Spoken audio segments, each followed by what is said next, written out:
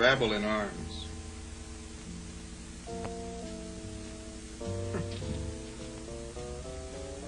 Wonder how that...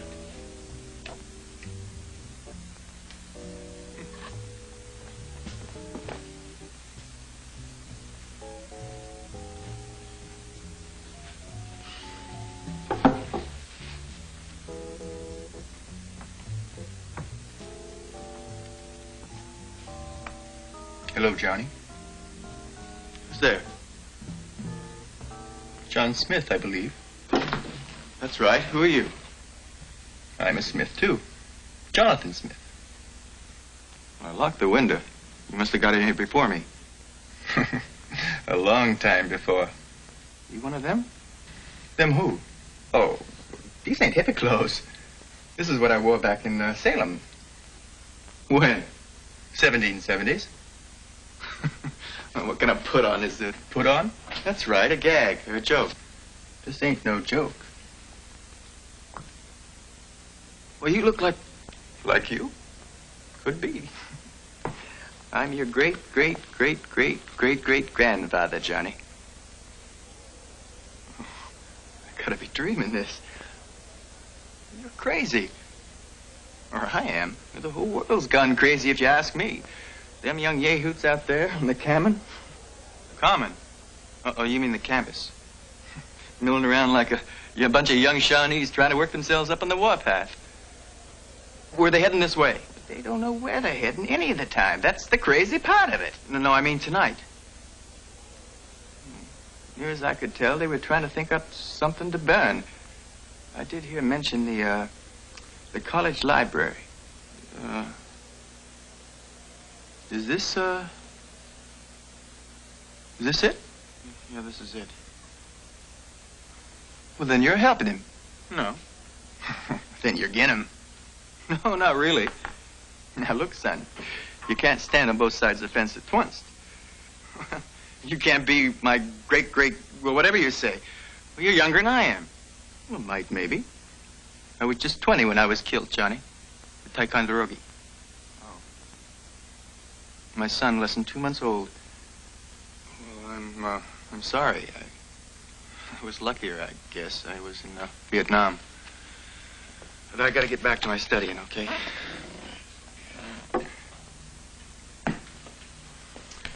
It's a funny thing. About being killed, I mean. If I had my druthers, I'd rather live for something than die for something. But what'd make me sorriest of all would be to find out I died for nothing. What do you mean? Oh, we were powwowing about this on the other side lately, in the spirit world.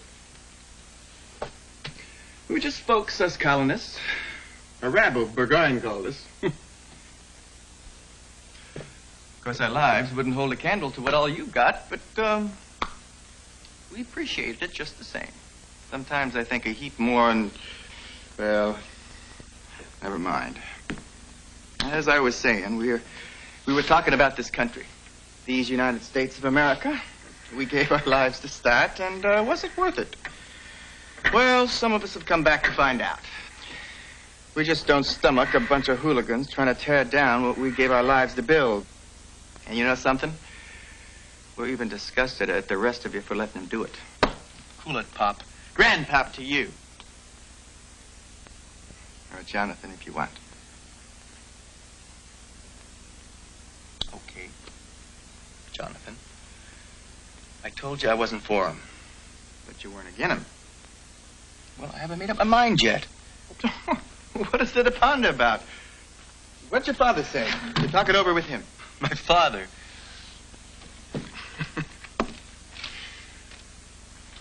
I haven't seen him since high school.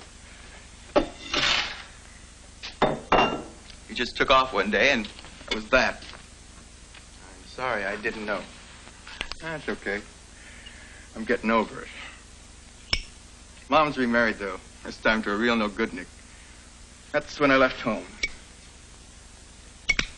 Well, in our day, home was about all we had. And our religion, of course. Family life was our way of life. Our family and our religion They kept us straight. If a fellow wanted to go wrong, he had to work at it. But today, well, home just doesn't seem like home anymore. Who needs it? Not me. That's because you haven't found the right girl. I found dozens of them. But why keep a cow when milk's so cheap, huh? Now, don't talk like that, Johnny. Oh, I reckon it's hard not to be bitter over a broken home. But you are responsible for you. Besides, you're a stripe above those rowdies out there. You don't have to sink to their level. They're young yet. They do and say a lot of crazy kid stuff, but that's what they are. They're just kids. Even so, what they come up with makes a lot of sense. Look, you are a revolutionary. Well, they're revolutionaries. What did you say? You're calling us look like a rabble? Well, God knows, most of these kids don't look like anything human. You're right, Johnny. God does know. And he's been real patient about it so far, don't you think? But don't compare that riffraff to your founding fathers. We were making a place where people could worship God. And these people want to deny God and want to deny him to others. And what do they offer instead? We thought of only building something. And these people think of only what they can destroy. And again, I say, what do they offer in its place? Well, they say, in order to build a better world, you got to destroy this one. No, and that's one of the things they say you think makes sense. Look, I got to find a book up there for this paper I'm writing. If we have any visitors, they're likely to come in this way. The door's locked, but you never can tell. Would you mind standing guard over the door while I'm up there? If you hear anybody fooling around, well, give me a whistle, okay? Sure.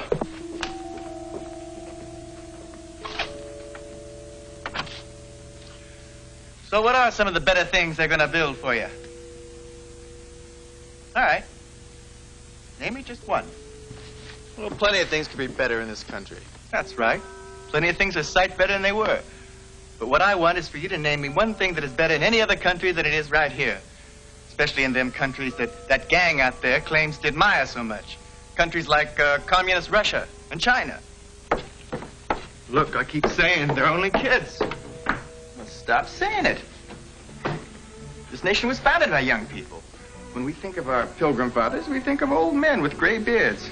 Well, most of the people that came over in the Mayflower were in their 20s. Many were even teenagers.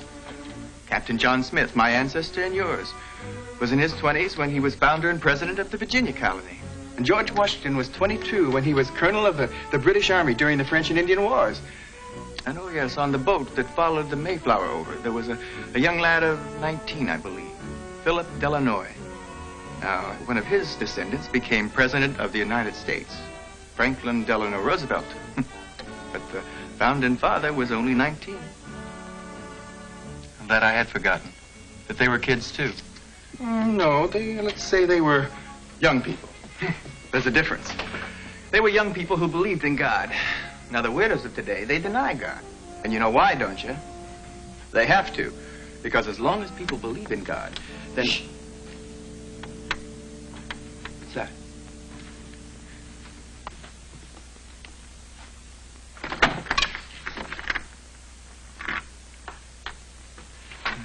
Oh, it's you, John. Good evening, Dr. Hardin. Hello, I saw the light. Well, I'm knocking out a paper on heartbeats of turtles. With a baseball bat? Oh, well, I saw it outside the field house on my way over here. Well, I heard some voices. I thought maybe someone was in here with you.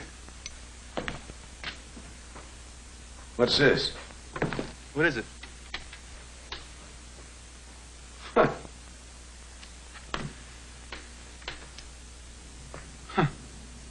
Coat button. Yeah, but it's a pine tree coat button like men used to wear in the Revolutionary days. Suppose it came off of one of those hippies' costumes or something, huh? Thought maybe some of those SDSers might be in here. You know, the Students for a Dirtier Society.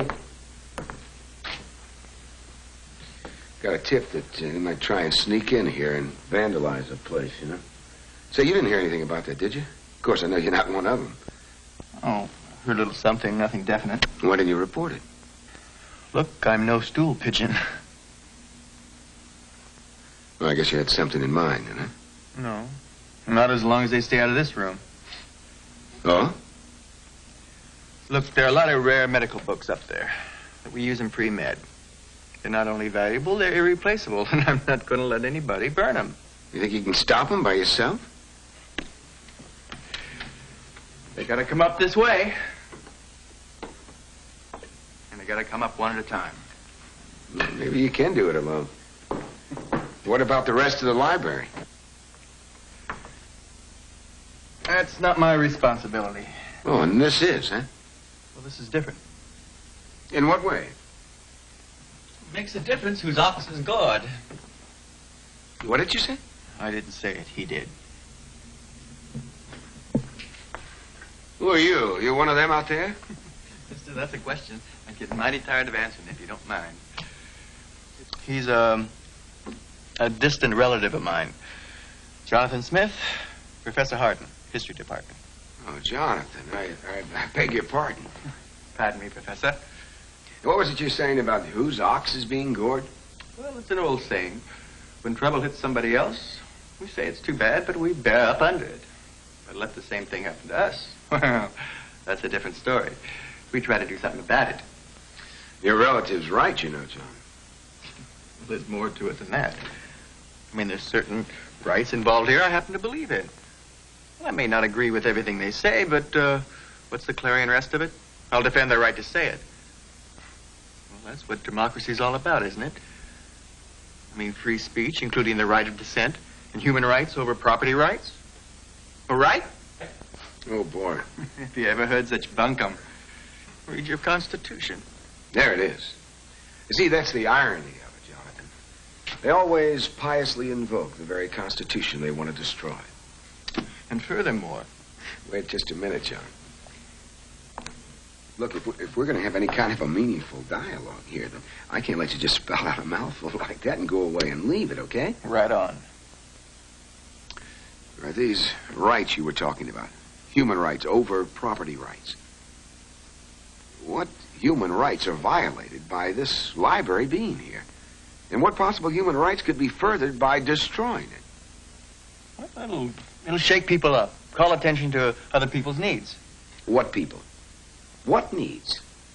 You say pre-med needs? All right, well, pre-med only makes up one part of this university. What about the law students? What about the scientists, the engineers, the political economists? Huh? I mean, they all have a need for this facility. The property of the building was built, the books carefully accumulated from the contributions of thousands of people who will never even see them.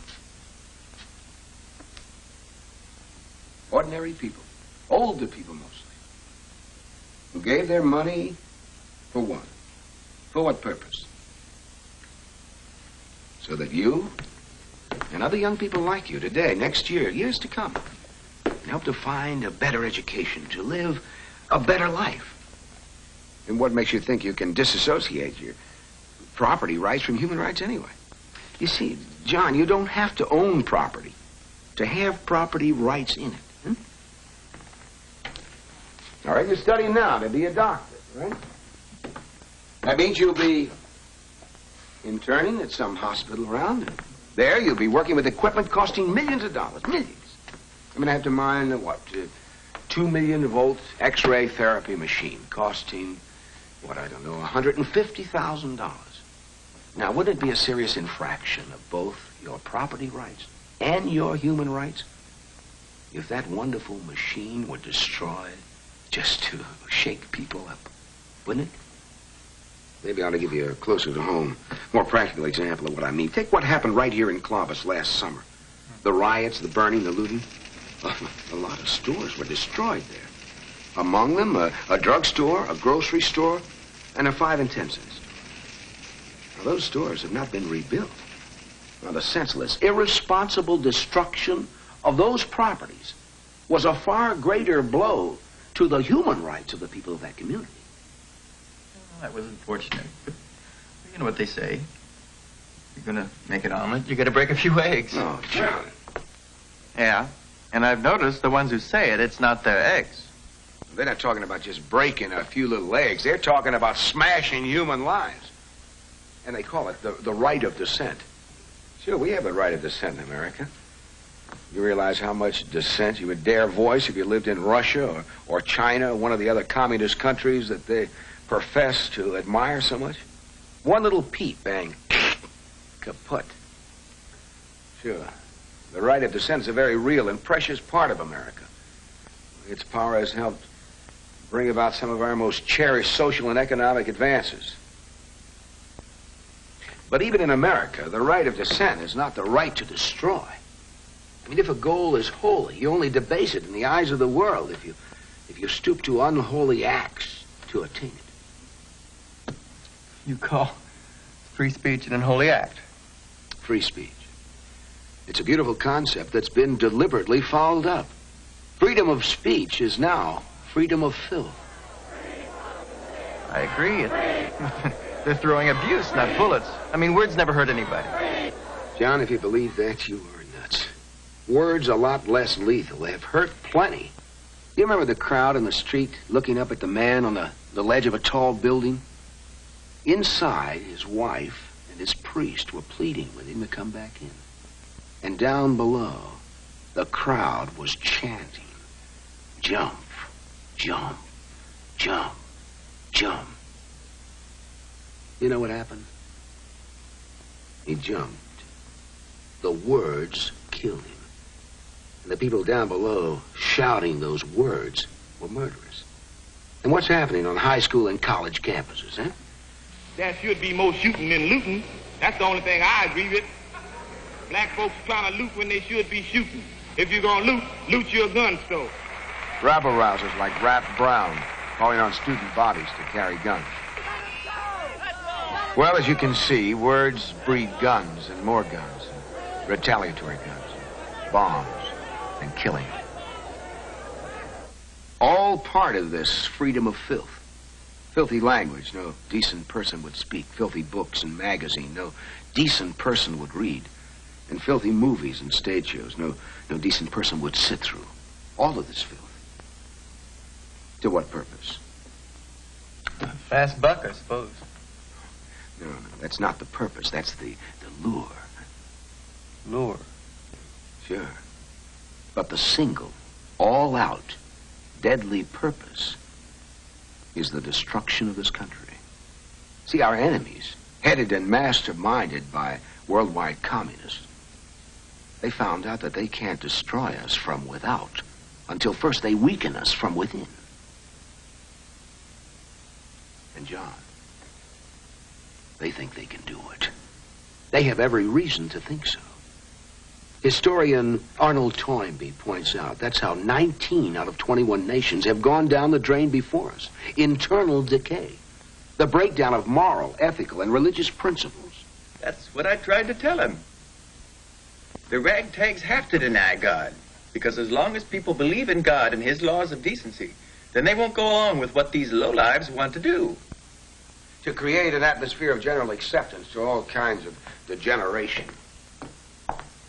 And to sell their propaganda, they need a lure. The fast buck, huh? It's lure enough for certain types of publishers, producers.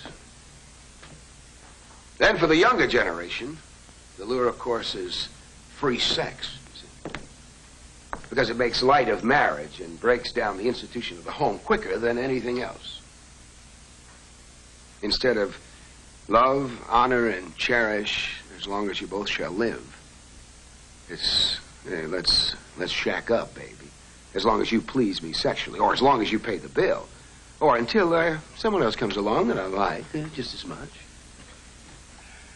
Oh, Doc, your bucket won't hold water. Come again? You paint free sex too black and married sex too white. But forget what I think personally, but what you think. Your own university doesn't agree with you. Here's this year's catalog. Turn to page 27. I know what it says on page 27, or rather what it doesn't say. Right. And it only took 2 years. Now, 2 years ago, the students demanded and got student representatives on various governing boards. And soon after, the rule was changed to permit men and women to room in the same dormitories. Now, this year, the Student Faculty Housing Board voted to drop the rule against cohabitation, premarital sex, and overnight visiting. So whether you like the idea or not, Doc, a lot of us guys and gals think that sleeping together because you want to is a lot better than sleeping together because you're supposed to, no matter what any of you married hypocrites may say. Oh, there are no hypocrites in this free love commune of yours, huh? Come on, get off it, John. You know these guys are only in there to grab what they can as long as it's free, with no responsibilities on them, no protection for the girl, no commitments to each other. They know that a marriage license means a legal contract. And what's that? I'll tell you what it is. It's nothing. For years, we had a football coach here, Coach Blandon. He's the reason I came here instead of state. Well, I looked up to Coach Blandon, not only as a coach, but as a man. Well, last year he signed a new 5-year contract. And this year the pros offer him something better, and bam, like a rabbit, he takes off. Well, he jumped his contract, his legal contract, and left us just like that. So don't talk to me about honoring contracts, hmm? John, you have every reason to admire Coach Blandon. He's every inch the man you thought he was. Mm-hmm. And there are certain circumstances I could explain to you sometime when you're not engaged with that cigarette. This? Yeah, it is marijuana, isn't it? It's only a question of time before it's legalized. Let's not smack, you know. I don't go for heroin. No, no one goes directly to heroin. But nearly everyone on heroin started with marijuana. That's why there are people that want to legalize marijuana. They figure if they can get the young people of this country onto hard drugs, they can destroy your generation, or in this generation. Now, Doc, let us not get uptight. The drugs have already gotten a frightening hold in this country, mostly on our young people. Drugs are the reason why our crime rate is climbing 10 times faster than our population. Well, this is a nation that's in serious trouble. Well, I hope you're not blaming young people for all of it. Have you ever heard of unemployment? Most young people can't even buy jobs. For years we've been told, get a college education. To get good jobs you need an academic degree. Well, academic degrees are lucky to be sweeping floors, and that's not our fault. You said it. This world's in bad shape. Well, it's a world we never made. Oh, and America wants to make love, not war. Wow. Well, so who doesn't? But they still want high wages that go along with wartime jobs, and all the while the national debt's going up and up and up and up. And you want to cop out and leave it as a legacy to our generation to pay for it. You bleat about this country being in serious trouble. Well, wake up, Doc. This country's already over the brink. It's down the drain. You talk about an America that no longer exists. Sit down, Doc. What did you say? I said sit down. Those are our commandos out there. They're in the building now. I reckon the place... Don't try it, Doc. Don't be a hero with a broken head. You know what they'll do to all of you for doing this, huh? Sure. Nothing. They never do. We're legal dissenters, didn't you know?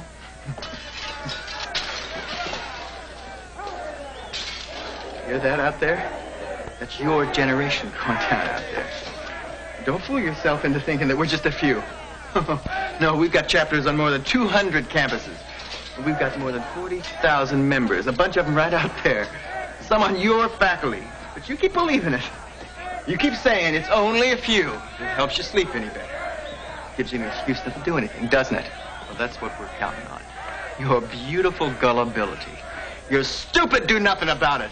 That all helps us wreck your establishment. Baby, we are the new revolutionaries. Jonathan, where'd you get that? Don't tell me you brought it with you. Nope. Found it in the museum. No powder shot, though.